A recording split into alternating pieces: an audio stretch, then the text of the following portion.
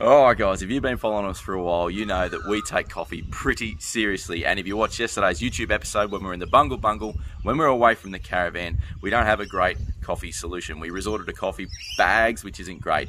In the van, we normally use little pods in an espresso machine, and we get those from Urban Brew, a great little Aussie company who does fantastic coffee in a compostable pod. It's all environmentally responsible, which is fantastic.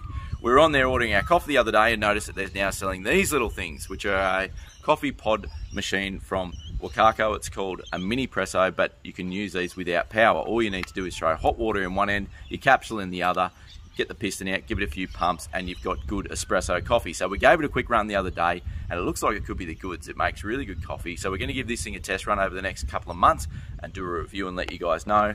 But it's lightweight, compact, perfect for camping. So if you like your pod coffee like us, maybe give these things a go and check out Urban Brew. All right, guys, cheers.